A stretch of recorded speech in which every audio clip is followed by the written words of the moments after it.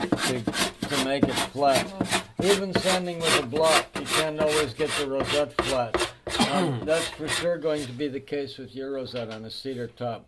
You guys have Sitka tops, and that's better. This Engelmann top is softer, and so this whole rosette, I could feel it. It was raised a bit. So a scraper can make that flat. Now I don't want to sand with anything too coarse after this, because this top is already nicely sanded. So now I'll grab my small block, 240 grit paper. There's some 240 grit too. This is all my sandpaper from doing my necks. Ah, I thought I had 240. Maybe not.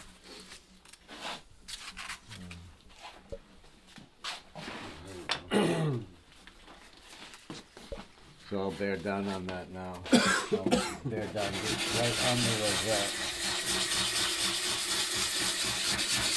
You're saying from mine I'm going to have to scrape it? What's that? From mine you're saying I'm going to have to scrape it? I'm almost sure you'll have to. With a cedar top, even sanding with a block, the rosette ends up raised. Because the cedar sands so much faster than that. Are you sanding completely flat? Are you flat now? With the block? You sand flat, or you sand Are you putting an emphasis on the rosette? I'm emphasizing the rosette. Oh, okay. Yeah, I'm holding this. The block has to be flat. I'm not leaning it, but I'm pushing on the rosette. Oh, okay. Yeah, Yeah. that's where the pressure is. So with the Sitka top, you might not need to scrape it, but anyway, you'll probably have to sand it with a block. If you hit it with a buzzer, it'll raise it for sure, Yeah. even with a Sitka top. I noticed that. Yeah. Now I'm going to go all around my binding the same way with a little bit of angle, because I leaned the buzzer.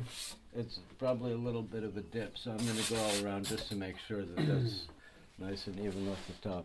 Okay, that's really all I wanted to show.